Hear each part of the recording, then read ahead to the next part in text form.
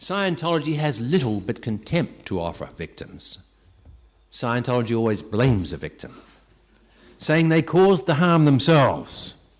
The organization has no compassion for people without money to exchange for expensive Scientology processing.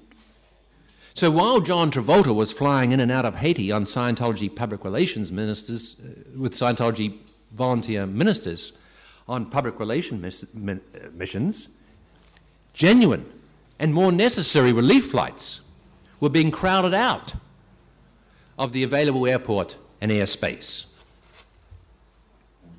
Scientology public relations cloaked that organization with an undeserved respectability. It presents false fronts and false images.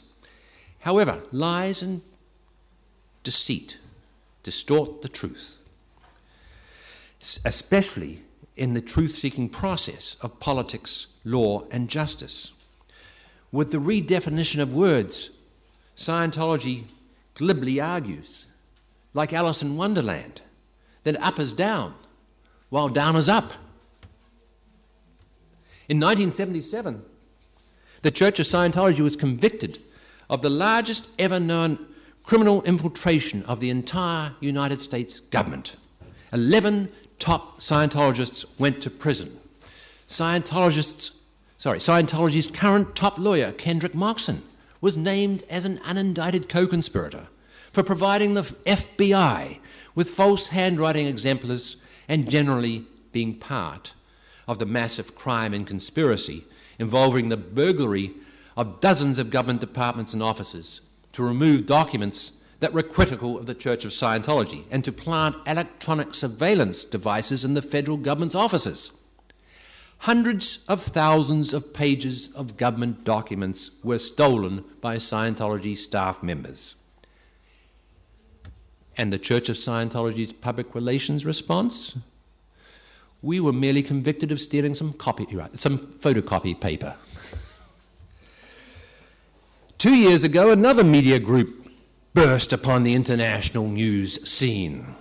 This group calls itself Anonymous to try and gain protection from Scientology's psychoterror, fair game policies and practices.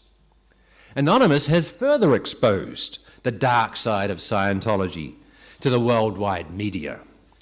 Anonymous protests against the criminal conduct and human rights abuses of the Church of Scientology, and its calls upon governments around the world to investigate and prevent these crimes and abuses from continuing.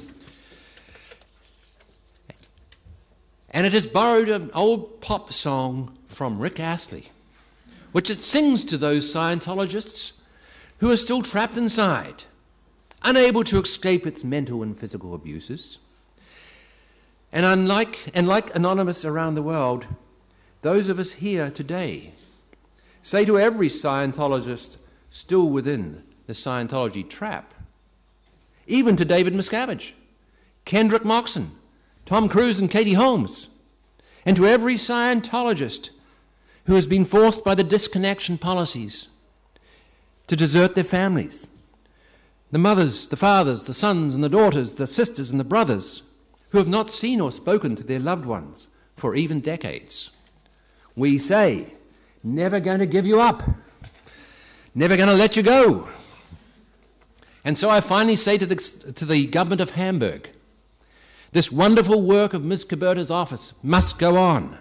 And I say to the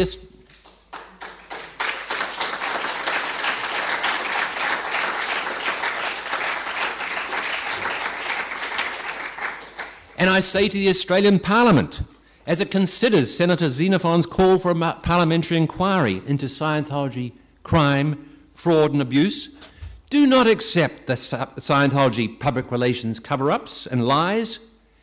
Investigate the truth and stop the abuse. Thank you.